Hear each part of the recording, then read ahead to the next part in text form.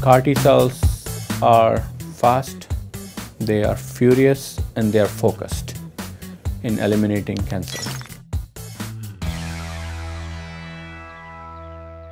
T cells are the immune cells in our body.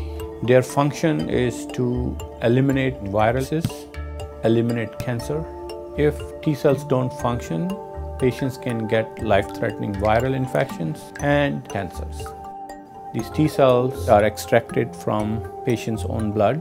With the help of viruses, new genetic material is inserted in those T cells. We convert them into CAR T cells. When they are genetically engineered, they express a protein on their surface. This protein binds to the leukemia cells and cancer cell dies. CAR T cells are like Navy SEALs. They are quick and they are precise in their action of killing cancer cells. Regular T cells work in one-to-one fashion. So if there is a one cancer cell, one T cell will eliminate that cancer cell. CAR T cells, they have ability to kill many more cancer cells. CAR T cells has revolutionized the way we treat cancer, but patients can get super sick from the side effects of CAR T infusion.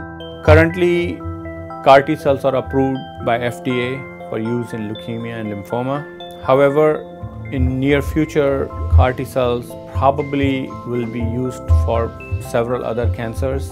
So in next decade, we will see more and more patients getting rid of their cancer with help of CAR T cells.